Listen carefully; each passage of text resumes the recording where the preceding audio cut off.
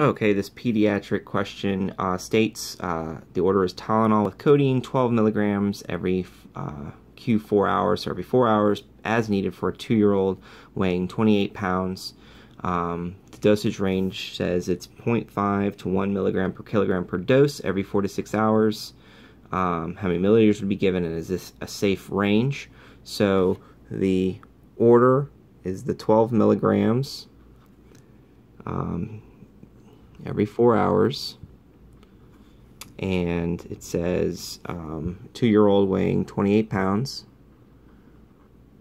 and we can convert 28 pounds by dividing by 2.2,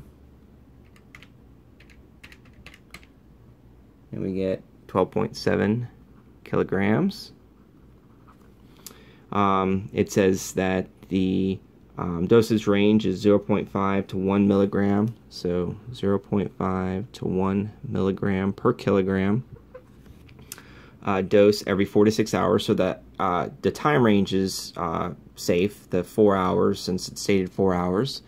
So what I'm going to do is I'm going to take the 12.7 kilograms, and I'm going to multiply by the 0.5 and by the 1, so I can get my range in the milligrams per the patient's weight, and then we're going to verify that it's within, that 12 fits within that range. So 0.5 milligrams per kilogram times the 12.7 equals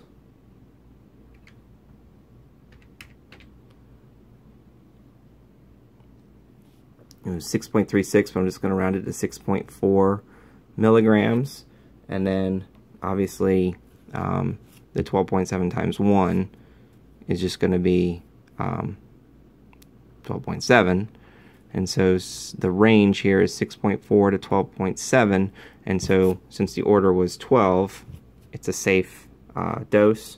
It's in the range, so you can administer that dose. And then how many milliliters would you give? Well, you would take the 12.